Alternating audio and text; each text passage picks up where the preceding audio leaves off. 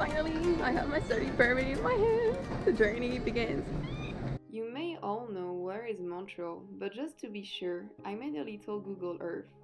Montreal is the second most popular city in Canada. It is located in Quebec province. Welcome back to my channel. After an intense summer all across France, I'm now heading to Canada and more precisely to Montreal in order to follow a Master in Sustainability and Management at HEC Montréal.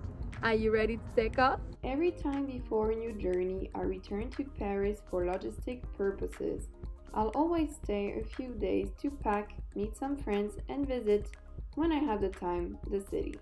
In Paris, I own a basement. Yes, you heard it well, a basement. It is my storage base. I store here all my belongings. This is my life. Going with my things from the basement to the apartment that we are renting on Airbnb. Once at the Airbnb, I tried to organize everything to select what will go with me to Canada. It's a full mess. It's such a headache. I don't know what to take. Finally, I figured it out and my family brought me to the airport. I went to Air Canada check-in counter.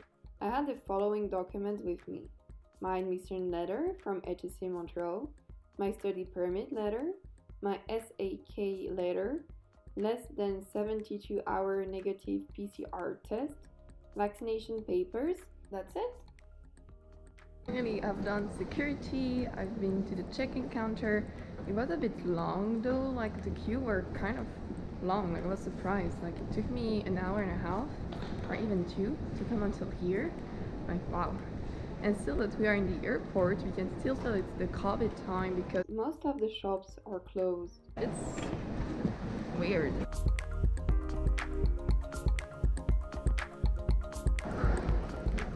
Finally made it to the boarding gate.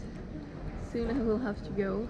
I don't know, it's feels strange. I don't know, I'm super happy to be going to Canada, to this new adventure. I've never been there, and finally I'm gonna study again something that I'm really interested in. So happy. You know, it's been 5 years that I've been on the road with only luggages, and it's kind of weird for me because I'm finally gonna settle a bit in Canada for at least a year and a half.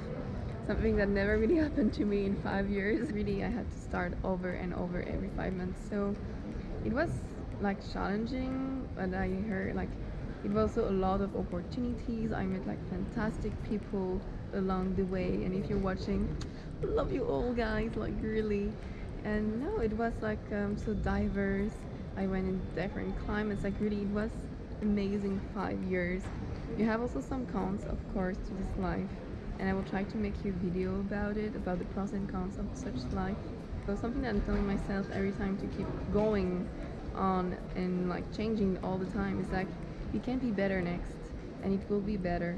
And it was better sometimes not, but most of the time it was a completely new adventure. So guys, never hesitate to change and go against your fears and travel this fucking world. Anyway, gonna take my flight now. Bye bye France. Oh my god, yes!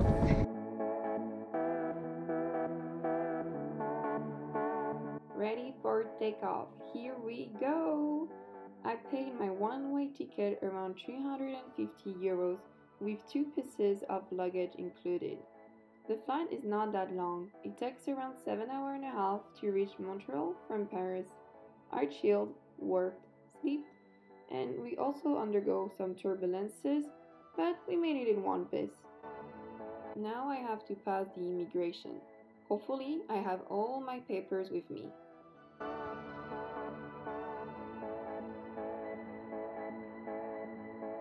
It took me around an hour and a half to complete everything.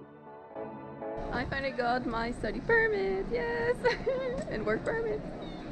Everything is settled. Just need to get the luggage. There are so many students these days in the airport. It's like crazy. But guys, if you come here to study, try to do the Acceuil Plus format.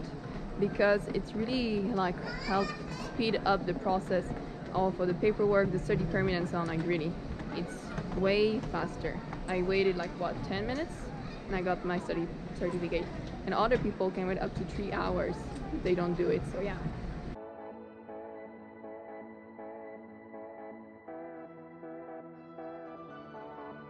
I need to tell you something really stupid that happened to me when I was in the plane. So we were having our lunch served and I ordered tomato juice because I like tomato juice, but it fell down from my platter and I had it all over my bag. So look, I have still some tomato juice that is dry on my bag. I tried to clean it up in the plane, but it was complicated. And now I feel like I smell tomato juice all over my body. It's pretty annoying. Hello, Naomi life, yay! Another tip, Acceuil Plus can convert your proof of COVID-19 vaccination at the airport directly. In this way, it avoids you to queue for hours at Canadian vaccination centers. Made it out. Waiting for the Uber, and soon I will be reaching my final destination, the Airbnb. The airport road was a bit disappointing. There is nothing much to see. And I arrived in my Airbnb. Oh my god, I feel a bit tired, but I'm so excited to be here. And now I will be going out in order to meet friends that I met like 10 years ago, even more, 11 years ago. In Korea when I was a kiddo over there, and we're gonna finally meet and be reunited after so long. So I'm so happy to see her. My friend showed me around the neighborhood and we ended up eating ramen. I was so happy to meet her again. It is pleasant to find familiar faces when you just arrive in a country you've never been before. In the next video, you'll discover all the struggles I've been through here in Canada in order to install myself. You'll see, it's gonna be intense. In the meanwhile, explore your surroundings. Bisous bisous!